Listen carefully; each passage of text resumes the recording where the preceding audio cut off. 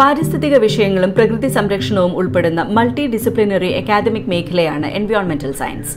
സങ്കീർണമായ പാരിസ്ഥിതിക പ്രശ്നങ്ങളെക്കുറിച്ച് അവബോധം സൃഷ്ടിക്കുന്നതിനും പാരിസ്ഥിതിക ഗുണനിലവാരം മെച്ചപ്പെടുത്തുന്നതിനുള്ള മാർഗങ്ങൾ തേടുന്നതിന് പ്രാമുഖ്യം നൽകിയുമാണ് കോഴ്സുകൾ രൂപകൽപ്പന ചെയ്തിരിക്കുന്നത്. ബിരുദതലത്തിൽ എൻവയോൺമെന്റൽ സയൻസ് പഠിക്കുന്നതിന് ഫിസിക്സ്, കെമിസ്ട്രി, ബയോളജി എന്നിവയോടുകൂടിയ 10+2 ആണ് യോഗ്യതാ മാനദണ്ഡം. BSc in Environmental Science, BSc in Environmental Science and Wildlife Management, BSc in Environmental Science and Water Management തുടങ്ങിയവയാണ് ബിരുദ കോഴ്സുകളിൽ ചിലത്. BSc in Environmental Science-ന് പുറമെ physics, chemistry, biology, zoology, geography, ecology, geology തുടങ്ങിയ മറ്റ് സയൻസ് വിഷയങ്ങളിൽ ബിരുദം നേടിയവർക്കും എൻവയോൺമെന്റൽ സയൻസിൽ ബിരുദാനന്തര ബിരുദം നേടാം.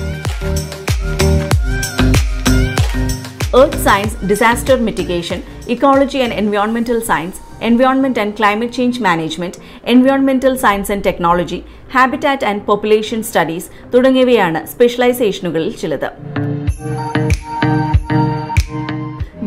ബിരുദാനന്തര ബിരുദ തലത്തിൽ എൻവയോൺമെന്റൽ മാനേജ്മെന്റ് കോഴ്സുകളും നിലവിലുണ്ട്.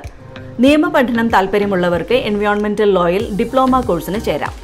എൻവയോൺമെന്റൽ സയൻസിൽ 6 മാസം മുതൽ 2 വർഷം വരെ ദൈർഘ്യമുള്ള സർട്ടിഫിക്കറ്റ് കോഴ്സുകളും പഠിക്കാവുന്നതാണ്.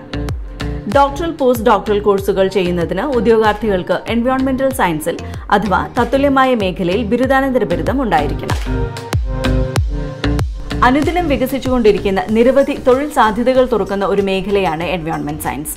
എൻവയോൺമെന്റൽ monitoring organisations, എൻവയോൺമെന്റൽ consultancies, NGOs, pollution control boards, forest and എൻവയോൺമെന്റൽ departments, fertiliser plants, agriculture industry, urban planning commission മുതലായ സ്ഥാപനങ്ങളിൽ ജോലി നേടാം.